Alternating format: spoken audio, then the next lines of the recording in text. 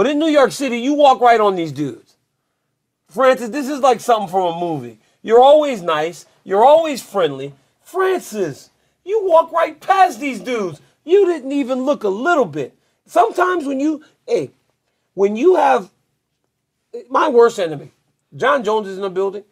I walk past him, but I might look back because I want to make sure he don't jump me from behind. Or I just got to make sure. I'm going to look back. I'm going to find out where he is. Francis, you didn't even look at these dudes. And then Makai is like shaking hands with everybody in the back, but you're just stone-faced and walk. I mean, you don't even say hi, Francis. There's not a part of you that wants to just, you know the guys for years. Yeah. Nothing. Yeah, no, I didn't want to say hi. I feel like I didn't want to say hi for my sake. It's been a couple years now that he's out there picking on me. I mean, like, yeah, I want to be nice, but I won't go, you know. When I saw him in that position, I have a few thoughts. I'm like, okay, should I say hi? Then I'm like, I don't know.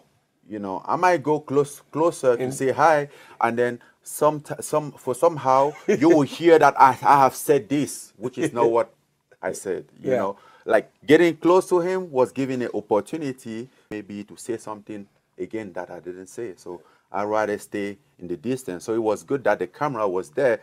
They couldn't say, Francis said this, right? That was for my sake. I needed that. Once again, I don't have a need. It's not like we're friendly, you know. He's attacking me all the time. Yeah. Like, I can't do that. Yeah. You know, I don't feel like. If he wasn't gone, if I walk by Ngan, I would say hi. I don't have any problem with Mansour. I don't have any problem with CIRYL, but you know, and I know the guy next to them, and it's gonna be awkward. Yeah. And if I say hi to them without saying hi to Fernand, and they respond, I think that might cause them a problem. That's exactly what the UFC was waiting for. When you look at that video, they was waiting me around the corner. No, it's not like they wanted the story, the bad blood. They created that. So what happened is like there was this lady taking us to our seat, Michael and I. And she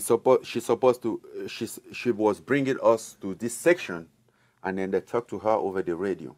Then she was like, oh, sorry, I'm wrong. So she turned around, and we get back. Oh, Francis. Just that road. And when you look, by the time I come from the corner, the guy was ready with his camera.